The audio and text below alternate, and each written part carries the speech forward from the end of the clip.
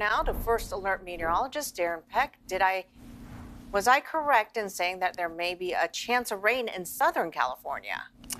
Well, there are thunderstorms not far from there, which could produce some brief downpours over the desert. What's going to happen in Southern California by about Tuesday is the same cool down we're going to get, they're going to get, and it will have a significant beneficial effect on the fires that are burning down there in Southern California.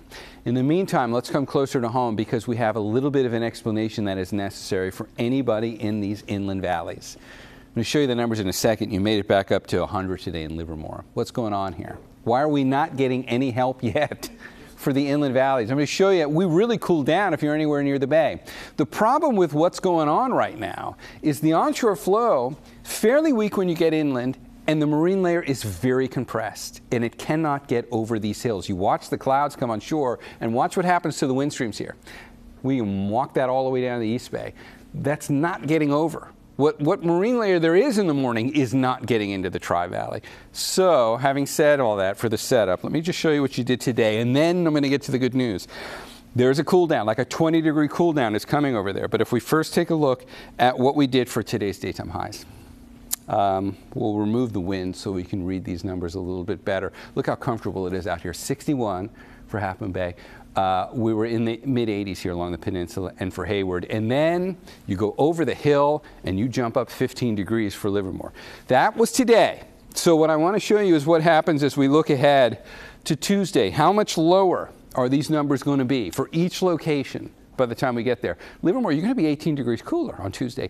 I think you're going to be about 9, maybe even 10 degrees cooler tomorrow, but more on that in the 7-day forecast. Tuesday is where we're going to bottom out. Meanwhile, Half Moon Bay, you're not changing at all tomorrow. You're not changing at all Tuesday. You may even warm up a degree or two. You won't notice. And along the peninsula, you won't notice much of a difference there either. So that significant cool down we were just talking about with Andrea is going to finally bring the numbers for our inland East Bay communities out of 100. Let's go back to the wide view. Let me just get you ready for your part of the bay for tomorrow. Here comes that marine layer again. So it builds back in tomorrow. It's still not necessarily cresting the hills just yet. Tuesday, this system coming in from the Pacific Northwest, actually diving out from the Gulf of Alaska, is going to lift these clouds a little higher. So they will get over. And the marine air will also have a little more influence for those inland valleys, and it's going to help out, and you'll get a bit of a break. Meantime, tomorrow the clouds will melt back. This is your Monday afternoon. And the marine layer will do pretty much just what it did today. So for tomorrow, the daytime highs, let's just look at starting your week for what your daytime highs are going to look like. And you can kind of see you're still hanging on in the low 90s for the inland valleys, but you're going to be in the low 80s in San Jose. And San Francisco is going to be below average in the upper 60s. Let's go to the 7-day forecast. So we'll start out with our inland valleys first. Inland East Bay, North Bay valleys, these numbers are yours. No, we're starting with the bay first. So the temperatures for the bay will wind up for the most part in the mid to upper 70s over the next several days.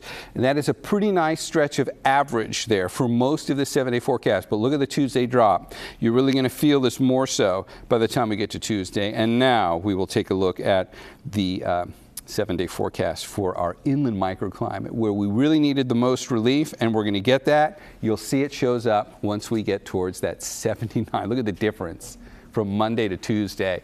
You might warm up a bit by the weekend, but nothing crazy. All right.